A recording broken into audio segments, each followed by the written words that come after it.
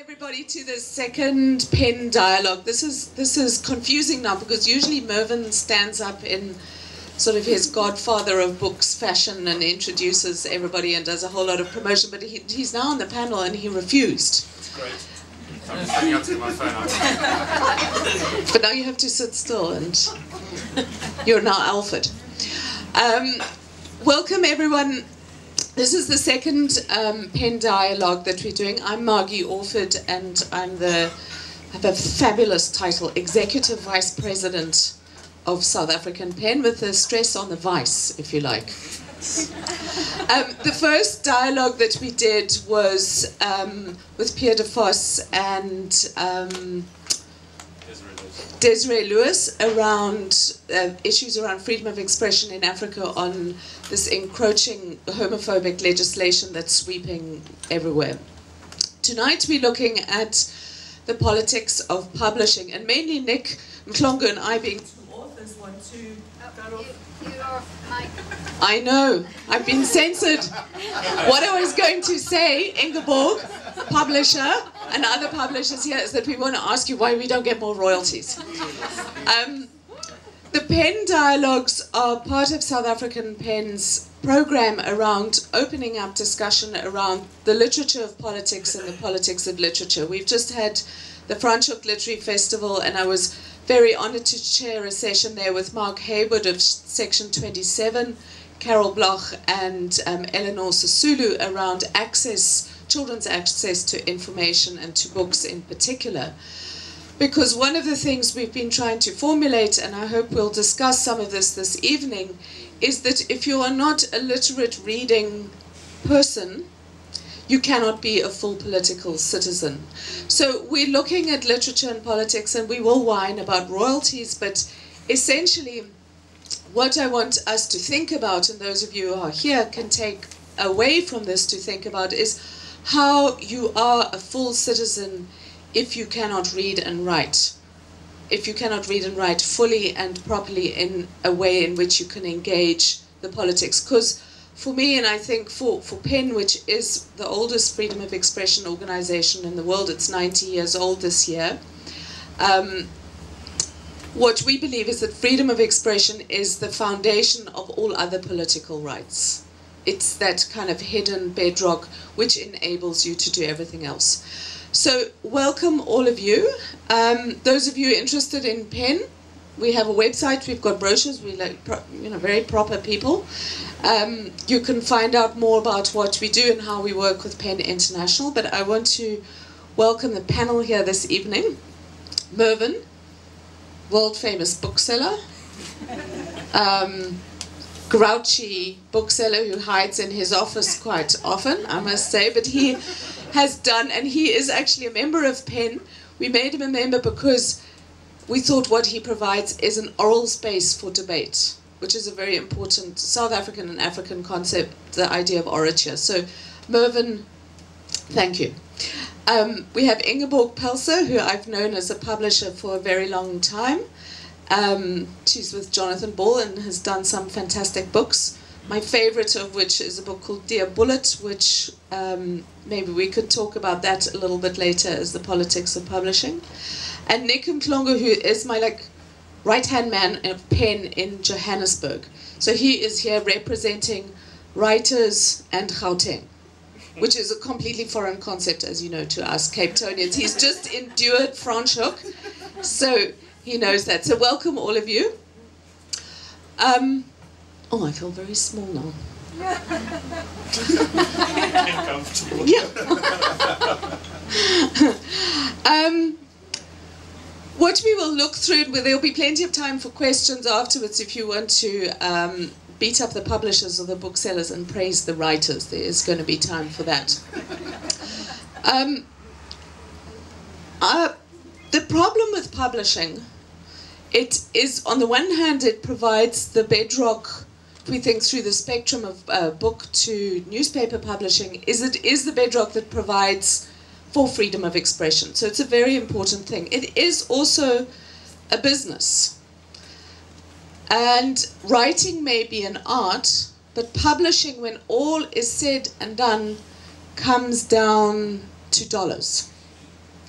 So seeing as Ingeborg is representing the entire publishing military-industrial complex of South Africa, I thought I would start off with you, Ingeborg, and having a little bit, because before we get to the politics, we need to have a look at the economics of publishing. And would you explain yourself?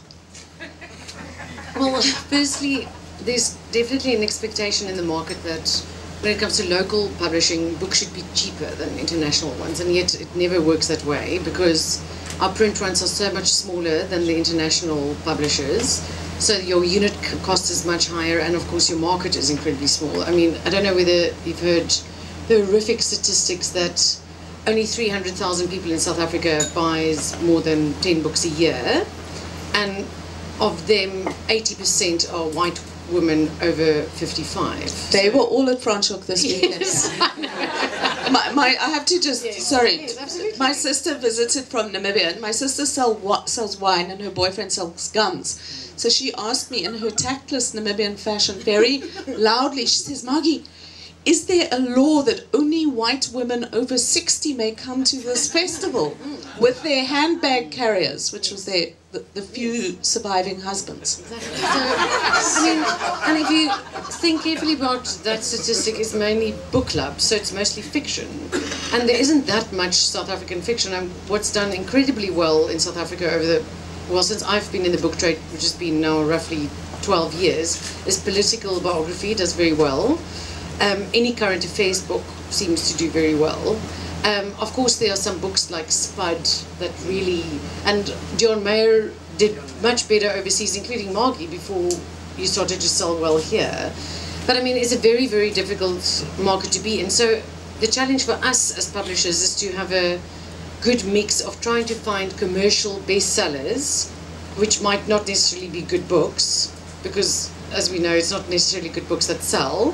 Whether it's like a Boucher biography or a Mark Boucher sports biography sell very well. We try and get those sort of 4 to 6 books per year that will sell more than 15,000 copies, that will enable you then to do books that you really believe in, that you believe should be published, like Dear Bullet that Margie mentioned. So it's difficult to get that balance right, because often you'll find a book that, like in the case of Dear Bullet again, which is a horrific story about a girl, Sikulele, who got shot in the neck with the bullet still sitting there and raped and sort of left in a pit latrine.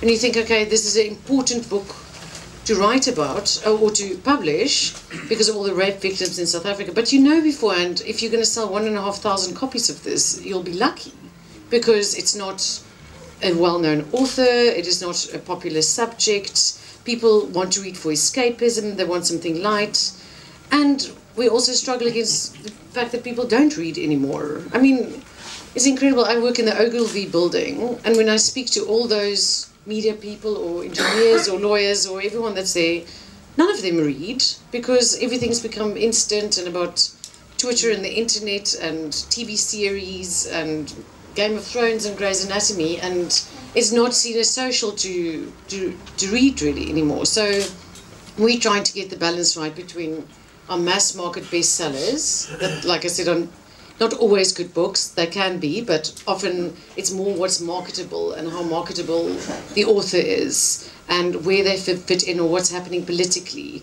and then to publish books that are actually important, but you won't necessarily sell that many copies. Well, there's that wonderful quote, I think it was Don Marcus, who says, publishing a volume of verse is like dropping a rose petal into the Grand Canyon and waiting to hear the echo. So, Mervyn, seeing as you are a seller of echoes in the Grand Canyon of Roland Street, how does the economics of the publishing world, how do you deal with it, and the book-selling world? Thought you were going to treat us to a poem, Margie. I was the poet laureate of the book lounge for a year, and they promised me free coffee and never paid up. You were supposed to provide us with free verse, which also never happened. Sorry. Personal issues aside. What was the question? The economics of publishing and bookselling. Okay, the economics of, I don't know anything about the economics of publishing. The economics of bookselling, it's quite simple, really. I mean, if you run a establishment like this, then you have a bunch of obviously sort of set costs. Things like, as much as everybody who works here absolutely loves to work here and begs me not to pay them, I do actually sort of pay salaries every now and then, just to sort of because otherwise the labour courts get. But you have a bunch of things that you've got to pay. You've got to pay salaries, you've got to pay rent, you've got to pay electricity, you've got to pay all that kind of stuff, and you've got to pay for all the books that you have on the shelves, and so I mean there's a similar element. Well, there's some commonality between what Ingeborg was talking about in terms of publishing, in the sense that sometimes you try and think that maybe you're going to sell quite a few copies of something that you don't necessarily believe in, which enables you to buy a few more of other things. Having said that. It's one of the strange things. One of the joys of this place is that we sell very, very little of the books that would kind of fall into that category. Not through lack of trying, well, we don't really try anymore. But I mean, it was fascinating when we opened the shop 6.5 years ago. When you sort of doing your opening orders from all the publishers, and you've got obviously a limited amount of money that you can spend, we sort of spread that between buying books that all of us who work here knew would sell because of our experience in the book trade, the kind of straight commercial stuff, and then balancing that off against the stuff that we really wanted to sell and we believed in. And we found very, very quickly that actually the stuff that we knew would sell didn't, and that the people who were coming here to buy books were coming for something different to what people who were going to a bookshop in the mall to exclusive books or whatever. So if you're very lucky like that, you have sort of such an educated market, because I mean, in exclusive books, whatever they buy, if they don't sell it within 3 months, they cannot reorder it. And I mean, for many books, think about art books or many non-fiction titles especially do, expect such a quick stock turn, because it's become like a supermarket. It's all about stock turn and piling up the bestsellers. They've totally moved away from having variety. It's like the C&A model. I mean, C&A wouldn't even buy 10% of the list of what we publish, and they only want the best mass market sellers. And like exclusive books, more and more, because of this sort of, and it's the corporate world that, I mean, even for ourselves, as part of NASPA, it's like we can print stock of a book for a year, and basically if you don't sell it in a year, then you're in trouble. So you must that also influences your publishing decisions, like can the amount that you have to print to make it financially viable, so that, because you can't just print 500 because then your unit cost is too high and you can't sell the book for 500 rand. Can I ask, if this is confidential information, how many copies of if you're trying to decide whether or not you're going to publish a book? Yes. What is that sort of break-even point? You have to feel that you can at least look. If it's a paperback without any picture sections, you need to sell at least 2,500 copies within the first year to make it at all profitable or financially, well, even just financially viable. Usually your break even would be on like 1,800 copies, because of course it's also, you don't really make much money in your first print run, because if you've got all your editing and proofreading and typesetting costs and cover design, you only actually start making money when you reprint, because it's then just the print cost. But I mean, print costs are also it's so difficult in this country. We publish all our illustrated books abroad, not only because the quality is so much better, but because it literally is 50% cheaper. But then, especially the printing is 50% cheaper on colour or illustrated books, so cookbooks or art books or anything. It's as much as 50% cheaper, and it's better quality. But then it takes 3 months longer because you must wait for the shipping. So often, say we want to do a political book, say like Zuma Exposed, which we did 2 years ago, then you think you can't print abroad because you don't have that time. You can't lose 3 months on... They have enough problems overseas anyway. They don't have Zuma Exposed right there. I want to cut into these two money people. and bring in Niq. And when I bring him in, I just want to point out the pen empty chair, Yes. which at all pen events around the world has an empty chair, which is to symbolize the writers in the world who are detained and imprisoned and silent and therefore absent from the public sphere. It's a very, very old tradition. And we'll come back to the money and the politics, but I wanted to ask Niq, as one of South Africa's most irreverent, and he certainly gave a kick into the literary pants. You think so? Yeah, I think so, when he first published his book. But Niq, what prompted you to give up a sensible university career and dive into the Titanic of publishing? It is because I was a student at UCT and I failed. Oh. So there was nothing else to do. So a failed UCT student becomes a writer. That absolutely makes sense. No, I failed in my fourth year, you know, and then I decided, wow, what's the next thing that I'm good at? A step lower from being a failed student is being. Yeah, I agree with you. I have the same experience. Let me write about it so that people who go to the university and and experience failure, they don't commit suicide. So that's what I did. It was almost all that that I wrote. Yeah, but you know, within I like it because within the black community where I come from. Let me not generalize that community and stuff, but where I come from Sloman. What happens is that when you tell a person that you are a writer, the writing, what they think about is that you are a journalist. I'll tell you stories about people who always bring me, say, no, can we meet for beer? I say, yes, okay. I've got this story, I want to tell you about this girl, whatever, or about this taxi violence. So we'll sit and people will tell stories thinking that we're going to publish it the following day on Daily Sun. So there's nothing of that differentiation so far, But having said that, it doesn't mean that people don't read, They do read novels. But my novel is one of the most read books around my community. But it's only one novel, only one copy that has been circulating. So it goes to somebody else. You go, okay, can I get it next week? And they say yes. And then you go there next week. They say, oh, okay, it's with so and so. You go to so and so. No, don't worry, it's with so and so. So it circulates around. So our reading culture is different from yours, because you have a sense of pride in ownership of a library and stuff.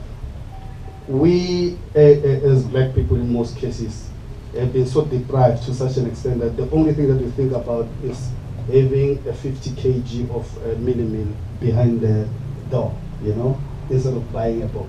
I understand your point saying that it's you only print this particular amount, and that's why I get so jealous when I'm put with Africans, writers, because they sell such a lot to such an extent that they can leave their jobs and be writers. With us black people, tell me only one black writer who is only a writer and not employed, like John van der Rohe, or whoever, I'll get to a point whereby I was asked to go to France. I was in France last. They always like me, the French, They think I'm the biggest thing that there's ever been, But I went there. You go in each and every train, subway or whatever. It's John Mayer. It's that. On the big billboard. This is John Mayer on the station. John Mayer, John Mayer, John Mayer. So I'm just thinking, why doesn't Kwela put and say Niq Mhlongo there? I'm so risky, according to them. I don't know.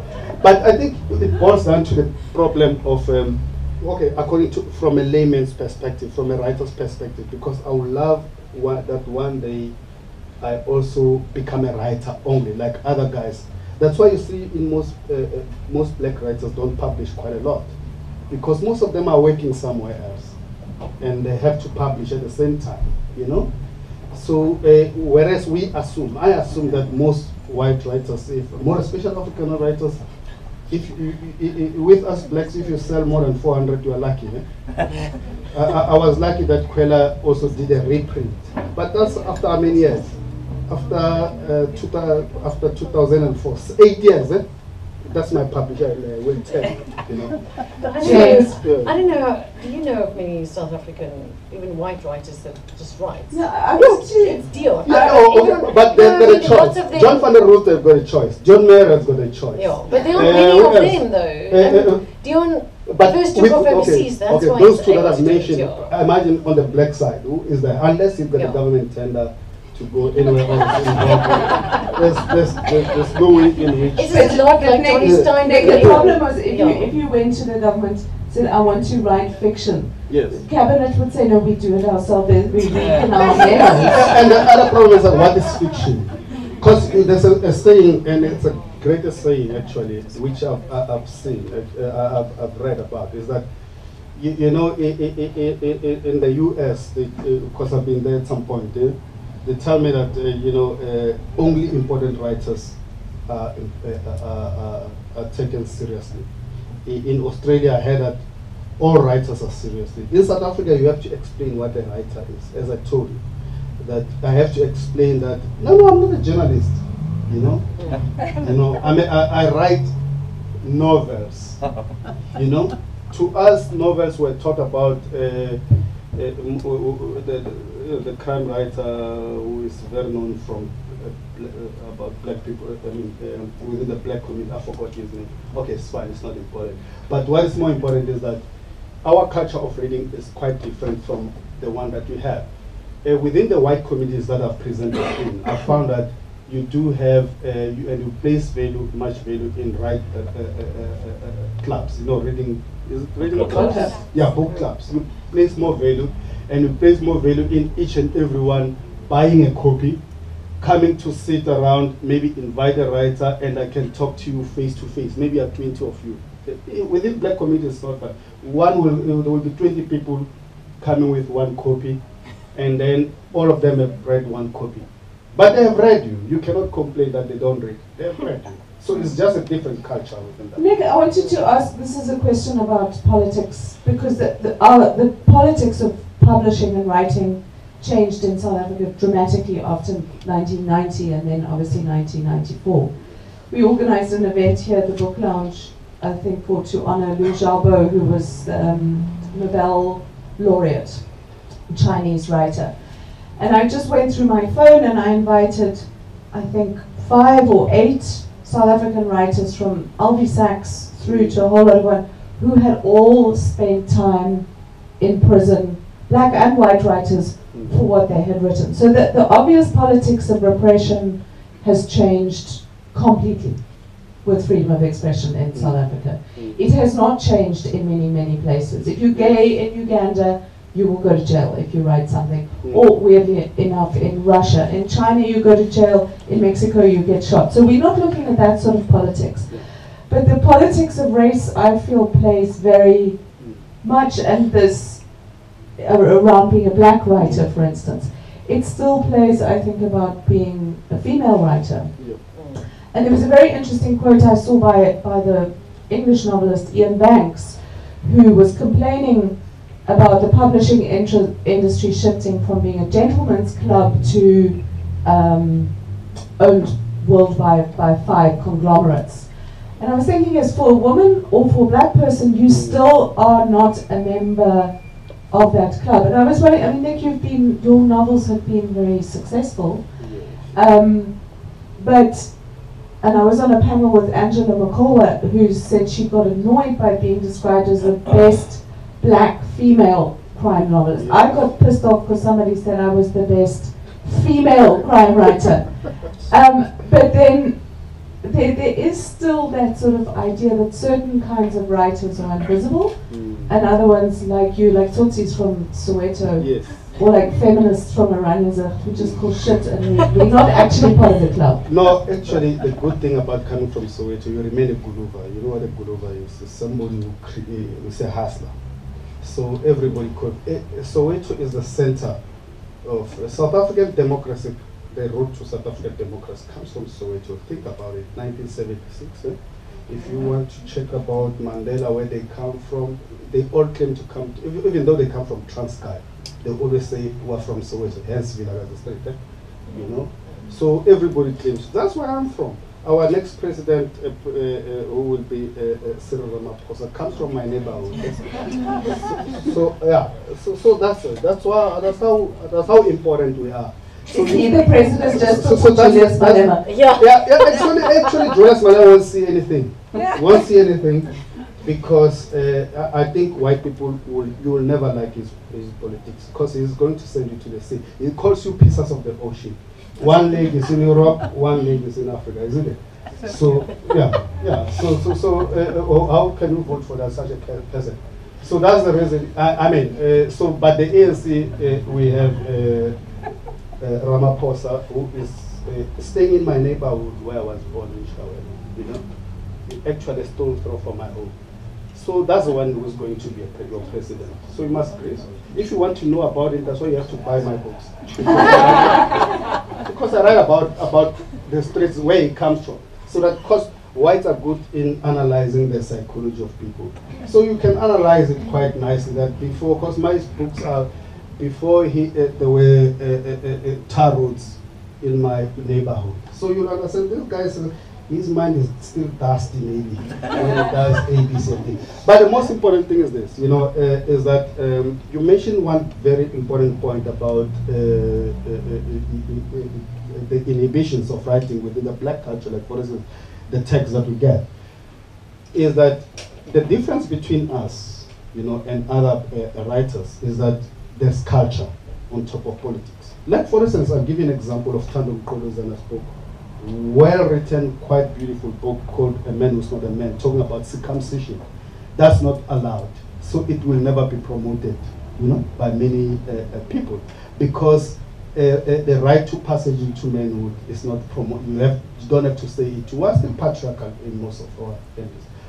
But another point that I wanted to mention is that actually it's only actually that's why I always. Even though I have to manhood, it's not promote. You don't have to say it. We are still patriarchal in most of our families. But another point that I wanted to mention is that actually it's only actually that's why I always, even though I have to catch a plane at 8 today, you know, I said I have to come here because this is the place that I love best, because it's got titles of different African writers. It's not put as if it's a you know, African section. Have you seen that in exclusive books? It's put as an African section. They no longer have a space. You know why? Because there are about more than 60 black writers that are there. You know, that cannot be promoted simply because the space is not allocated. It's only 2 shelves. So that's why, yeah, the space is only 2 shelves. Yeah, but also I'm not letting you lose as a publisher. I just want you to say you publishers as well have a problem. You know, the problem is that you have this. You don't invest in writers. That's what I think. That's my humble opinion. You don't invest in writers. Let's give Ingeborg first Ingeborg a chance to defend herself. I was to say there is a problem that. It's good and bad that there are separate sections in bookshops, in exclusive books, for African fiction versus general fiction, because that book club market that I spoke about, they do not go to the African fiction shelf because there's still a perception that it won't be as good, and there is also a perception that it will always be about political issues, or there'll be a heavy undertone. And so that's why I went to a panel at Franschhoek over the weekend, and Damon Galgut and Michiel Heinz and Lauren Beeker spoke then. They said they simply more and more set their books in other countries because there's a relief from the fact that they don't have to write in a political undertone or somehow talk about rape or violence or whatever. Otherwise they won't seem like responsible fiction writers sort of in South Africa. So it releases them from that. So there is still a perception that South African fiction won't be as good. So the average book club people don't buy it. That's why more and more we get bookshops to put your books, for example, in general fiction, because it doesn't even have to be set here. They would put it in the South African fiction section, which is still frowned upon. Ingeborg, though, I wanted to, Doris Lessing said, and I'm going to come to you now, that nothing sells like success, and that's the problem with publishing. And publishing, like bookselling, is a marginal industry, and we idiots to be part of this. We should have done something else. But how do you deal with risk? Because one of the biggest questions that I want to lead into is how we create new and different readers. Why it is only ladies over 65 who allowed, or 60 who allowed to have books. Something happened along the way. So what I want to get from both of you is how you deal with what are perceived to be risky books. And I have to tell you that being a woman crime writer is perceived as being risky. I was advised by several publishers when I started to publish as M.A. Orford. And then I said, but everybody knows now that people with initials are women pretending to be men. No, I mean... Like dicks without chicks or whatever. We just published Liz McGregor's book, Springbok Factory, as L. McGregor, because when she published a previous rugby book called Touch, Pause, Engage, it didn't sell very well because people thought, who's this woman writing about rugby? She can't possibly know what That's quite an interesting concept. Touch, pause, engage with a rugby. That's a rugby term, apparently. But maybe we could get to Mervyn, because you've managed to deal with this hurdle of selling supposedly risky commercial books. I'm not sure I understand what risky books are, but I just want to pick up on a couple of things that have been said. The first is, there's been a lot of, we've heard a lot about how there's so few people, relatively few people who buy books in this country, how print runs are so small. How we've heard from Niq how, there are very, very few authors who actually make enough out of writing their novels to just write. And also granted how that handful of writers all happen to be white, and that's all absolutely true. There's another part of the story which is a hell of a lot more positive, and I think it's, and while I don't like sort of ignoring reality, I think this is just as important a part of reality. I mean, the one is, Niq, hold up your book. Yes. Don't speak, just hold up your book. And this book was published last year, and I'm not saying this because Niq's here. This is one of the finest novels we've written last year, okay? And it is... No, man, this is like literary Survivor. Hold your book up. It is an absolutely phenomenal novel. Niq is doing things, and maybe if you're talking about kind of taking risk in fiction, I don't know. But if I understand the concept of risky writing, then that's what Niq is doing in that novel. I mean, he draws this amazing sort of dual narrative between contemporary Joburg and what was going on in MK camps in Angola 20 years ago. I don't know what's risky, but that probably is, if there's such a thing as risky fiction. My point is that, I think that is an absolutely brilliant novel and everybody should read it. It is not alone in terms of what is being published in South Africa at the moment. We are blessed with a plethora of amazing books that have come out over the last few years, which are taking South African literature in an entirely different direction. South African writers are reimagining what is going on in our country through literature. There's nothing predictable about it. There's nothing staid about it. There's nothing boring about it. Do those novels sell 20,000 copies each? No, they don't. 1,000 if you're lucky. Really? Even maybe. If it's we've had so many books that are well reviewed and then we can't sell 1,000 if it's fiction. Yeah, but Ingeborg, sorry, you guys publish very, very good stuff. You publish about 2 novels a year? No, that's why. Okay.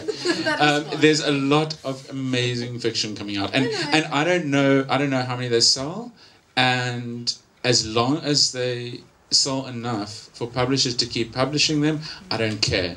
To be quite honest, on a purely, I want them to sell more. But that's why I say there has to be a balance. Yes, in order to do those very good fiction titles. But any discussion of South African publishing, bookselling, the book world, whatever, I think has to take cognizance of the fact that what is being published, the breadth and the importance and the brilliance of what is being published in this country at the moment is unrecognizable from 3 years ago.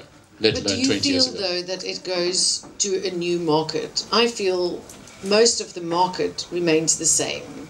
So let me put something else into the mix, because one thing that has shifted publishing. Just say one thing quickly. Sure. Sorry about that, and that's something else that I think is absolutely crucial. When Niq talks about his book.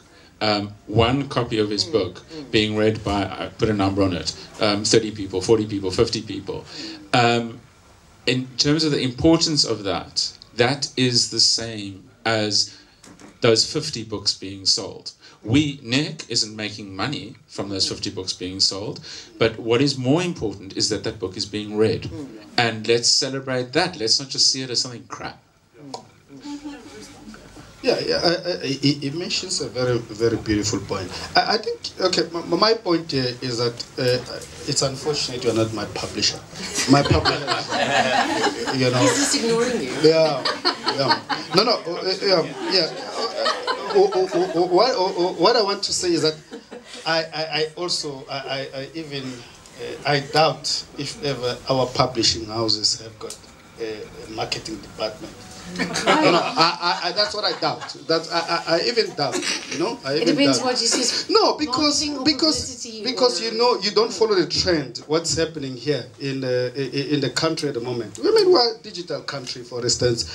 People use Facebook. There's a book by Kwela, which has just been what is it, shortlisted for Sunday Times. Yeah, let me just show you. Yeah. This one. Is this the one? Yeah. It's just been shortlisted. If the writer doesn't write about it, that I'm shortlisted, blowing his own horn, nobody will know about it. Do you know about it? Who knows about it that is shortlisted for Sunday Times? No? Is there marketing now? It was only announced yesterday. It doesn't matter. You announce. You must make use of these social networks immediately. It comes out immediately. Tweet. The book is there. People will know about it. Will definitely. You didn't know about it at the moment. So that's the thing that Kwela is doing. But I also feel like if ever it was Dion Meyer, because they've got a particular, author who would have to push his agenda. That this one definitely is loved by. But the thing with Dion Meyer, you don't have to push him anymore. No. People will buy the new one. I understand you, but. If you keep on pushing people that have already, you no longer need the pushing, how are the others going to grow? They're not going to grow as long as you don't focus in the market. So in South Africa, I think we must just stop bitching about as publishers. Publishers need the marketing department, a right marketing department. Yesterday, I went to because I check everywhere. I check. I went to Clark's. I just walked. I like bookshops quite a lot. I went, because here I know the books I'll get. I saw the most beautiful thing was I saw Andrew Brown's books out there, and I think there was a marketing person who said, "Okay, have this book here." I don't know the political dynamics of how your relationship. Okay, I must say. Listen. Yes. Your relationship with you don't have the relationship with bookshops. Sometimes you needed that marketing department who say, Mervyn, do you still have Nick's Way back home? And then Mervyn say, only one copy is left. And say, okay, I'll phone you tomorrow to find out whether that copy is sold so that I can bring more. And then we got do that, though. You don't. Okay. You might doing it. James is not doing it. My publisher there, they are not doing it. Niq, I have to give you another glass of wine because you get any writer you give them a mic long enough and they will exploit it. No, they attack the marketing department of the publisher. But what I want us to have a look, because I completely agree with you, 100%. Despite having worked in publishing before I became a writer, once I went over to the light side, which is writing, the dark side is publishing, I totally erased from my mind the fact that publishers do actually like to sell books.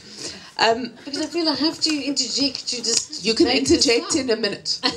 You can interject in a minute. We're fiction writers, of course we make everything up, but one of the things that has really shifted around is how, and I think that Niq pinpointed some of that, is that the old ways of reaching an audience of a particular kind through book reviews has really shifted. The review pages are gone, despite Ben Williams's heroic efforts to keep them alive on Book SA and in the Sunday Times, and he's done something very interesting there. But more and more authors have to connect with the public in a very different way, and part of it is digital publishing, part of it is self-publishing, and extreme self-promotion. Yeah, and extreme self-publishing you get as well, but you know, there's a whole You don't market them, and then, we're all profit. Well, you're making profit. I'm making profit. You have to market me. You don't have to. You have to. Anyone only makes profit if it sells. But you have. What happens is that you have to be able to take risks and say, okay, let's do this. Okay, there's a book club over there. I don't know whether Kwela, my publisher, know about any book club existing. Because if they knew, they will invite me to and say, oh, Niq, there's a particular book club which wants you to come and do a reading.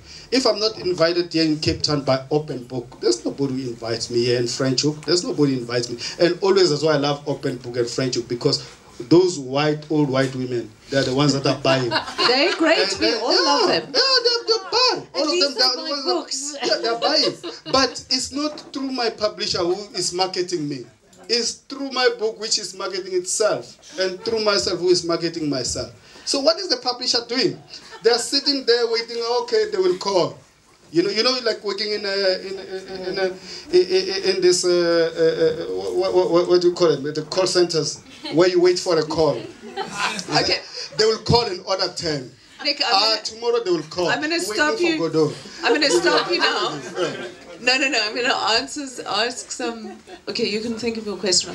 I've got the title for your next book, which is Niq Mhlongo Loves Old White Women. It will sell like hotcakes. But two things. Sorry, I have Mervyn's going to say two things, and then we'll have some questions if anyone wants to ask. Firstly, the old white woman thing, or the middle-aged white woman thing, or can we just please fucking get over this, okay?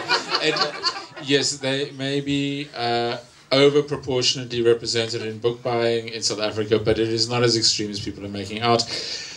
There are actually some black people, even some black men, who buy books. They buy a lot of books from us, etc., etc., etc. So let's just cut that generalization, please. Firstly. Secondly, when we're talking about marketing of books and trying to sell more books, I think the point that, and I think this is why Margie was asking the question, which I think we've all ignored, is that the issue is not, I don't think, about booksellers or publishers or writers kind of pointing fingers at each other. I think the reality is that in order to sell more books and to get more people reading, those are two completely separate issues, and they're both really important for different reasons. Publishers, authors, and booksellers all need to be thinking in completely different ways to how they were thinking 5 or 10 years ago. So, I mean, when you talk about the cost of a full-page advert in the Mail and Guardian, that's absolutely insane, and I wouldn't expect you to spend that on a book. I'm not even sure that would make any difference. Or how much difference it would make. The issue is not about spending money. The issue is about thinking creatively about it. I don't know the answers, but that's something we are all grappling with. Definitely still I'll give you one of the answers. The people who buy books in their adult lives are people who grew up with books being read to from infancy. And one of the very interesting things, you might want to look on the Daily Maverick website, Mark Hayward, who presented on the Pen panel in Franschhoek, was talking about the importance of distribute, and there are a whole lot of programs that are going on, that little black kids in Vilakazi Street, wherever, the Eastern Cape, grow up with books in their hands that they read and dispose, so that it becomes essential that you have a book. I mean, so some of this book poverty, as I would call it, is an indicator of the legacy of Bantu education, of apartheid, and of an anti-intellectualism that I was very worried about, that Zuma brought up against this idea of clever people, people with books. So there's a profound political issue, despite us quibbling about royalties, is that grown-ups buy books if they had books as children. And for a person who's always had books, you have to have a book like you have to have a glass of water. I'm now going to see, we've got a few more minutes left to say, oh my God, all of you. We're going to go, maybe we'll just take 3 questions, just ask questions. If you can, no comments or lectures. So you wanted one? Can I ask? Frankie? Yeah. Can you take the mic and where are we starting, Madam Chair? Are we starting there? Start there, and if we could just take 1, 2, 3, and then we'll have responses from those. I'll try to explain it in 1 or 2 sentences, but it's just the idea that I want to bounce. What if through self-publishing, NGOs can be created by corporates? So a lot of corporates are looking for, say, a way that they can give back. So I know if someone is searching for NPOs to sort of promote them, or the persons have a certain amount of money to give to that. And then these people, they, like you said, they have to believe in that book to be able to plant money to invest in it. And by that way, they have like the acquired person of the language literary sort of industry, employ them at that corporate as a separate person, and in a way they can give back their money, whether it's like 10% or whatever of their big profits, and that way the NGOs can help the book poverty, or I don't know if that makes sense. It's just like brief videos here. That's the lady in the red jacket. How come the Afrikaans authors can have trailers put onto Afrikaans TV? Okay, I can answer that. Trailers of books. Okay, we'll get to that. I'm sure it's the blue one, but okay, so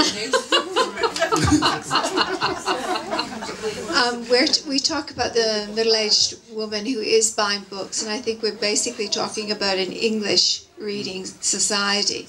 What about translation of books and having books where people can read the books in their own language? How much of that is happening, and how much would that increase readership? Okay, so we've got one more question, and then we'll get responses.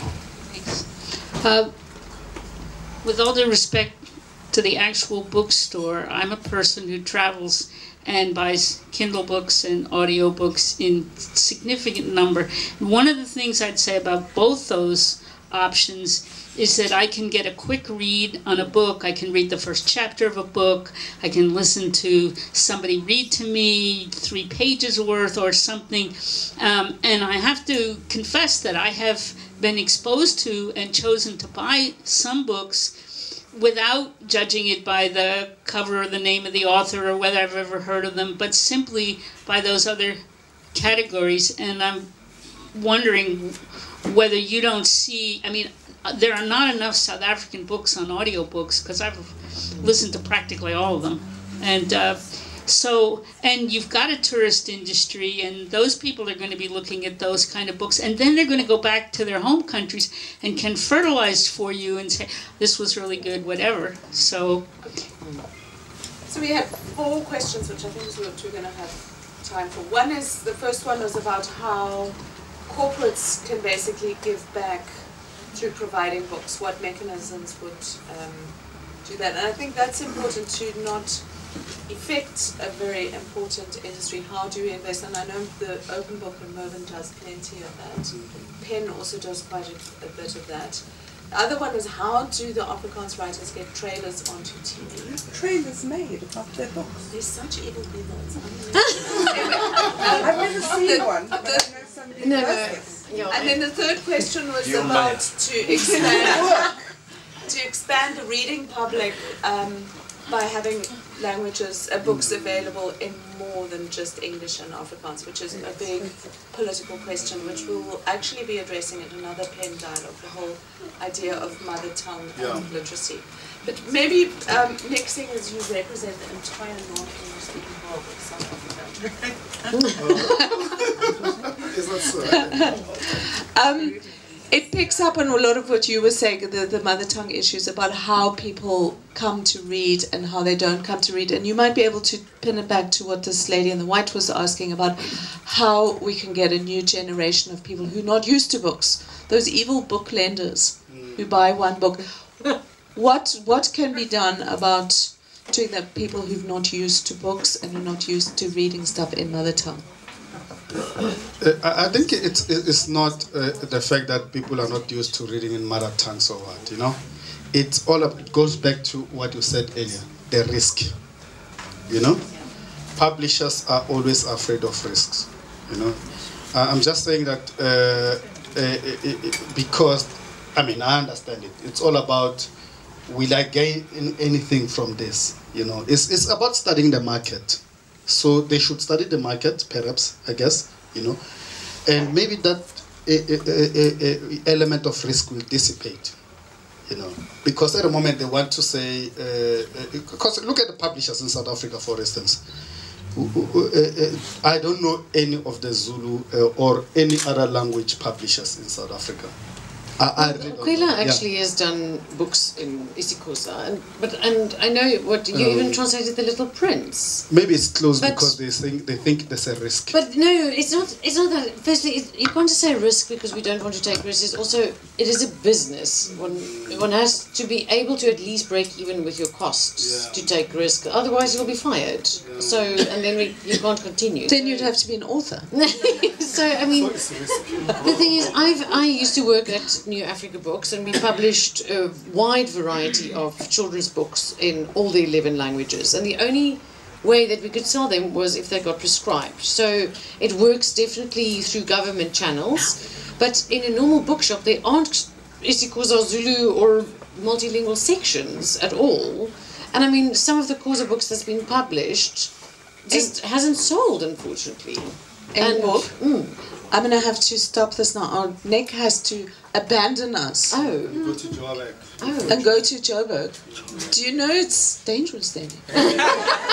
You're leaving the land of Zilla. You're not the only place that is dangerous is Cape Town, because you cannot, Zilla said to you that you cannot drink after 2, eh? And she might kiss you. Just don't kiss her on the way to the airport. Every time. Now, can we just give Niq and promise to... Okay, let me tell you one thing. You have been a lovely audience. So what I'm going to do, I promise you, you must hold Frankie responsible for me not coming for an open book, because I want to sign some books. Yes, so you heard it. So I'll be signing books in the open book.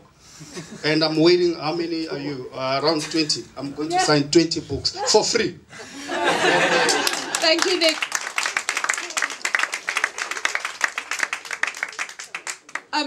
I'm going to close off. It's just past 7. I'm going to find out how those trailers get made for Afrikaans TV. Okay, you'll have to tell them over one. I'm sure there's... Yeah. I just want to respond because I'm a book journalist, and I'm working with those people that is often much criticized, namely the marketing department of books. And there is a reason. I can appreciate that one can criticize some of it. But I've now been working for 30 years as a book journalist, and there is a wonderful, sometimes marvelous response from these people to promote.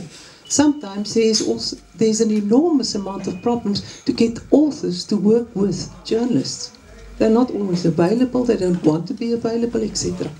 I also want to say that one of the interesting things is this, that the newspapers which I'm working for, which is in the Afrikaans section, is the biggest promoters of English books in this country, much more so than any other English publication. Secondly, you ask about the book trailers of Afrikaans. That is on Kyknet, which is the television channel that is sponsored by the Nationale Boekhandel and Kyknet, which is the television channel that is sponsored by the Nationale Boekhandel, and they promote these. Everybody, it's not only Afrikaans writers that are being promoted there, but which is in their store. I think, and then there's also Litnet, which promotes a great deal. I think it is harder to look. You haven't taken cognizance of the amount of publishing and promotion that has been done, especially from the Afrikaans press. You're absolutely right, and I must say I get more widely reviewed in the Afrikaans press with longer reviews and more considered interviews than the English press. So sorry for the glib joke. But one of the things that's interesting, and which people dealing with African languages have been looking at more and more, is how an Afrikaans reading public and book industry and that sort of thing has worked, and how that can be replicated in other languages if it's possible. I also do know that the marketing, my own marketing has been fantastic. Jonathan Ball. Mervyn, did you want to, any last comments from either of you before we close off? When Nick leaves the room, I'm just silent. I think we can continue the conversation informally. Informally. In that case, I just want to run through what's coming up. I'd just like to thank you all very much for coming and for taking part of it. I think this is a very important conversation to have about how you keep a literary culture going, both commercially and in terms of the politics of pleasure, really, around reading and engaging and imagining such a complicated society. Ingeborg Pelser, thank you very much. Publishers always get beaten up, and you're one of the nicest publishers.